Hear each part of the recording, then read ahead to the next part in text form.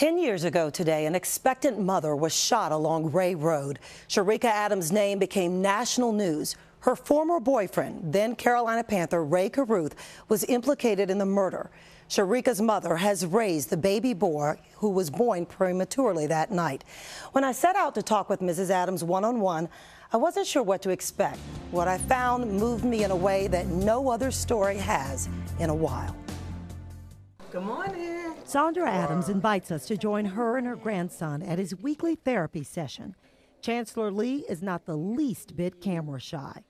Yeah. These 2-hour sessions are something he's known his whole life. In the van, that's right. He's come a very long way, and he's very motivated. He's probably the hardest worker that I have. One. Lee has cerebral palsy. Go, man, go. He works so hard to do what most 10-year-olds take for granted. Squeeze it out. Walking. Going up steps. Perfect. Opening doors. You can do it, buddy. You can do it. If I say you want to take a rest break, it's not long before he's hopping up ready to go again. His grandmother is proud and amazed. They were, very reluctant to say that he was going to walk independently or be able to talk or even do feeding himself or, the things that he is doing now. Even after an exhausting therapy session, Lee is joyful and happy returning to school.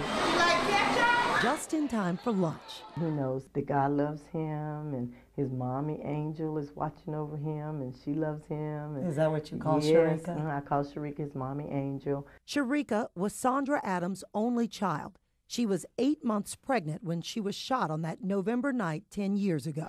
Miss Adams. Saundra tells me her strong faith is the only way she made it through the weeks after the shooting. That verse that says you have a peace that passes all understanding, it was the Rhema word for me. That was the living word for me at that time. The circus-like atmosphere surrounding the trial for the NFL player often left her feeling enraged. In court, she watched as Rae Carruth, the man she had known as Cherica's boyfriend, seemed to smirk at her daily.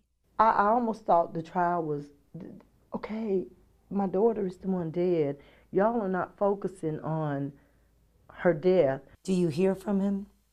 Not now. I used to hear from Rae a lot. She tells me the letters stopped after Rae's legal appeals were exhausted, and he still denies masterminding the plot to kill Cherica.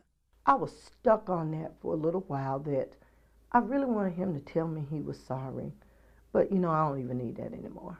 God has really matured me to a different level. What I find most remarkable about Saundra is her message about forgiving the 4 men convicted in the crime. You had forgiven him by the time of the trial. None of them were going to keep me in bondage. All because Cherica was having a baby Carruth didn't want to support. And the only way for me to be out of bondage was to immediately forgive them and open that door for my soul to be free. Hatred, she believes, is non-productive. Instead, this tragedy has led her on a mission. She speaks out often for peace.